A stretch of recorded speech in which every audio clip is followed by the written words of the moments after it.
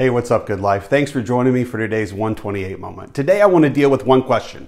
What is faith? Faith is a word that we like to use, but I think we struggle to define it. If you listen to many television preachers, faith is God's secret sauce. They say that faith is how we grab hold of that abundant life that Jesus was talking about. If you and I can just conjure up enough faith in ourselves, then we're guaranteed to be healthy and wealthy and wise. We'll snag that house and that car that we've always dreamed of if we can just believe strongly enough and speak everything into existence by faith. Then sickness will retreat and prosperity will come rushing in. But if that perspective is true, if having enough faith can truly fix anything and everything, then how do we explain the persecution of the early church? Do those who are willing to die for Christ simply not have enough faith to save them from a martyr's death? Did the disciples fail that faith test when all of them but one were executed for proclaiming Jesus? And even John, the only one who wasn't executed, church tradition holds that he survived being boiled in oil before living out his days imprisoned on the Isle of Patmos. Why didn't the remarkable faith of the early church leaders fix everything for them? How do we explain the thousands of modern Christians who are brothers and sisters who die for Jesus every single year? Maybe we've misunderstood what faith really is.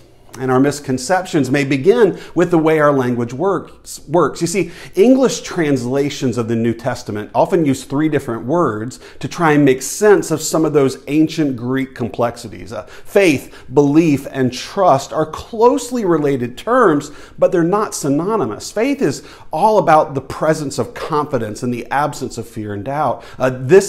That's why having faith has come to look sometimes like positive thinking. Belief focuses mainly on intellectual assent. Our everyday understanding of belief is usually measured on whether we think something is likely true, not whether or not that belief actually affects our lives.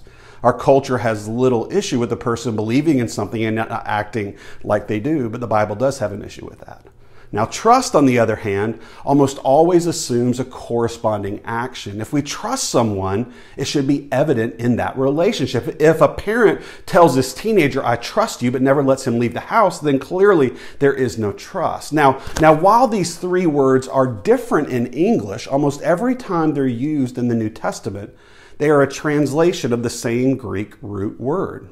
In his book, 8 Dumb Things Smart Christians Believe, author named Larry Osborne says, that means the Bible knows nothing of the sharp distinctions that we make between faith, belief, and trust. Biblically, they not only overlap, but they are practically synonymous. To the writers of Scripture, our modern distinctions between faith, belief, and trust would seem quite strange and forced.